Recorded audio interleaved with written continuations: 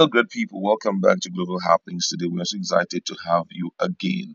The militarization of Southeast has been a topical issue which is yet to be brought to an end. They had been cried out from different quarters, different individual, different groups, but it seems that it's not yielding result as expected. But this time around, some key groups, Ohaneze and Ndigbo inclusive, have they've decided to send a strong words out to those who are in a position of authority, both in the military and also the governors, to do something drastic. You're going to see how much has been expended thus far by road users, motorists, and even travelers into the pocket of these so-called military men and police officers who have roadblocks. I don't know where they derive the figure from, but you're going to see how much they have expended and the experiences of most Southeasterners. But before we give you full details of that, we would like to encourage you to please subscribe to our channel by clicking on the red subscribe button and also the bell icon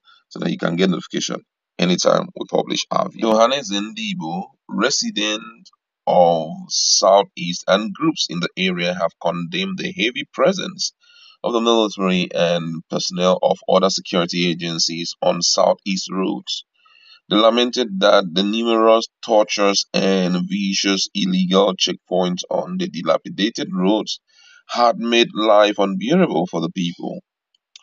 Saturday Sun learned that the issue would be slated for discussion on May 5th as the Amobi Ohaneze deliberates on the 2023 presidency and the security situation in the southeast. A report released by a right group, the International Society for Civil Liberties and Rule of Law Inter-Society, alleged that a whopping sum of 306 billion naira had been paid at gunpoint in the past 15 months, covering August 2015 and October 2019 by citizens of eastern Nigeria to estimated 600 military and 6,300 police roadblocks in the southeast and south-south region. A 2018 report by the group said the security agencies made over 100 billion naira in 3 years by extorting road users in those southeast checkpoints. Disturbed by the ugly trend, President General of Ohaneze Ndigbo, George Obiuzo, recently hosted the General Officer commanding 82 Division, Major General Taure Labaja, at the National Secretariat of the body. During their meeting, Ohaneze Ndigbo explained to the commandant the inhuman treatment the civilians undergo under the very armed forces whose primary duty was to protect them. Hmm. Obviously lamented various forms of indignity that the people of Southeast encounter in the hands of the security operatives and demanded from the GOC a security network that conformed to the best global practice.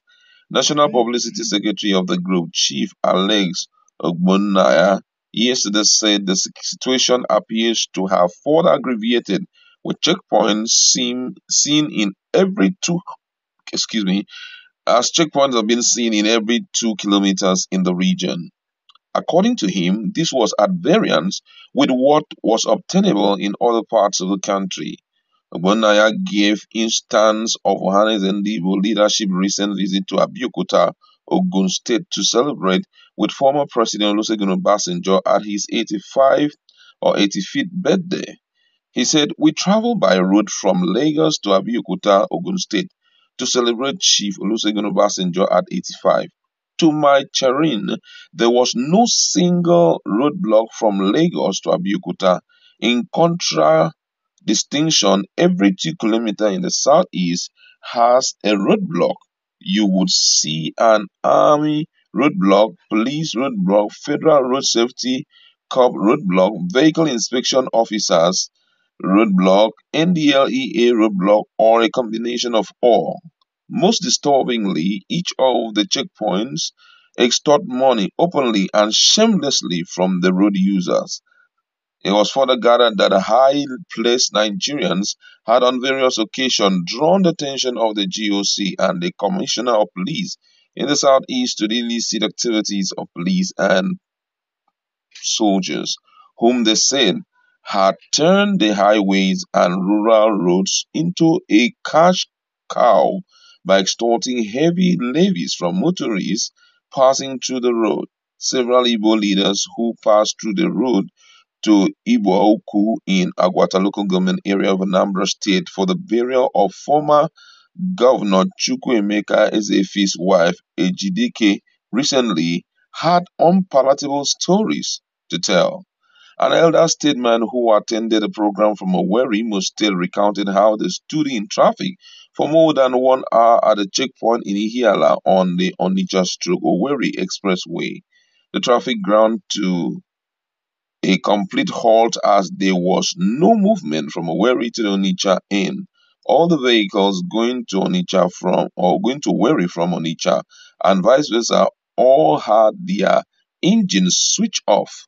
When the driver asked one of the hawkers selling water and snacks what caused the gridlock, she said that it has been shut down till 8 p.m. because the military men at the checkpoint had gone to pray and to break their fast.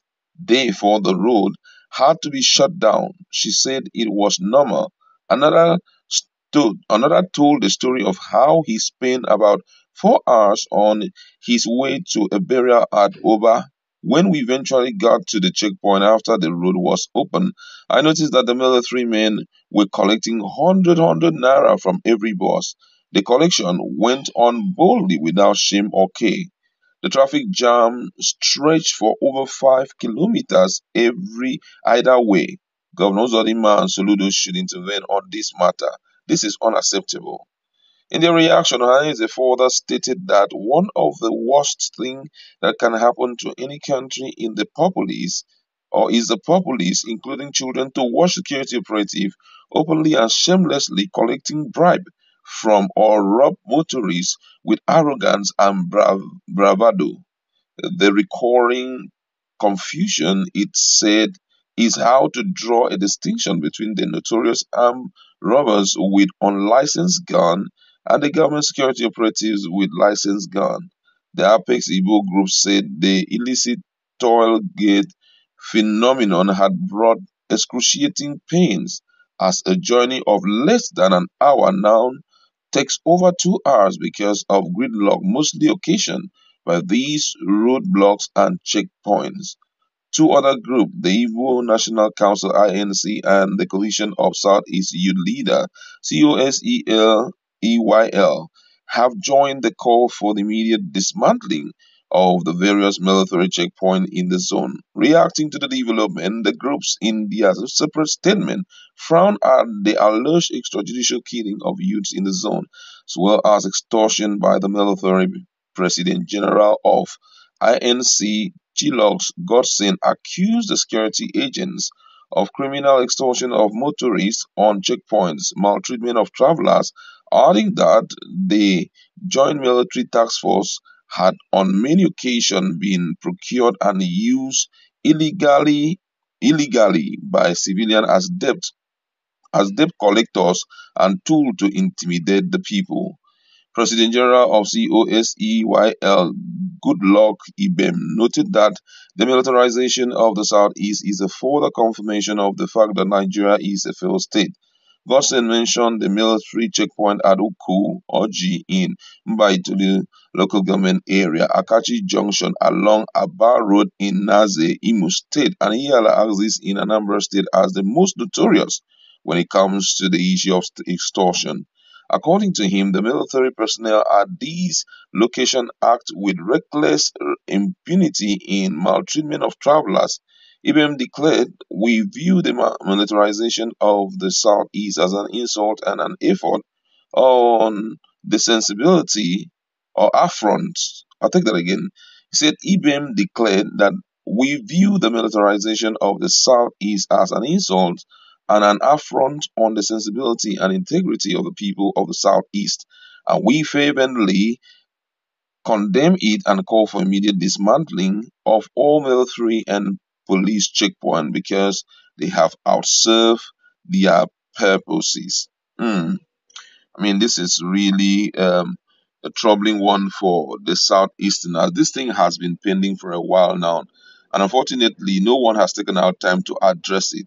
But somehow, if you look at it from objectively, you will know that even the um, governors seems have their backs tied to their back. Reason being that these so-called UGM guys, every now and then, are always available to carry out some very terrible things around the environment. We've seen diverse kind of attack when it has to do with some of the police settlement, where that's police architecture, where they are supposed to be. Oftentimes we hear they've invaded this place, invaded it, somehow causing them to be stagnant in the southeast.